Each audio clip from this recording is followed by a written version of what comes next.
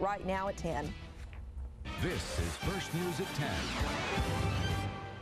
Thanks for joining us this Monday night at 10. It is no secret that Lake Texoma can be a fisherman's paradise, but for the second time this year, it's produced a record-shattering fish. You might recognize this monster, a 120-pound blue catfish, reeled in by a man from Howell, Texas this January.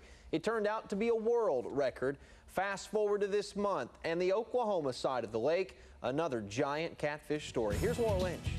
Last Thursday, the first time a Dill native, BJ Neighbors, had ever been catfishing.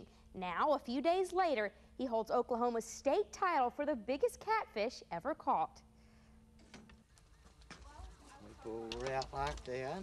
Elton Lothridge and Richard Apala have been fishing the banks of an area known as Murray 23 on Lake Texoma for more than 15 years. We've caught several fish. This is a good place to fish. But the biggest one they ever caught weighed 72 pounds, but the first time they brought BJ along, he outfished them both.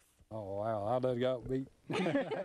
It's tradition among the group to let the newcomer reel in the first bite. We thought, well, about 10, 15-pound cat, you know. Be good, you know, for him to catch it. You know. But after 15 minutes of wrestling this one to shore, they realized it weighed a whole lot more. I didn't think he was that big until I actually went to go pick him up in the mouth and drag him up. And then when I realized I couldn't pick him up, I knew it was a big fish.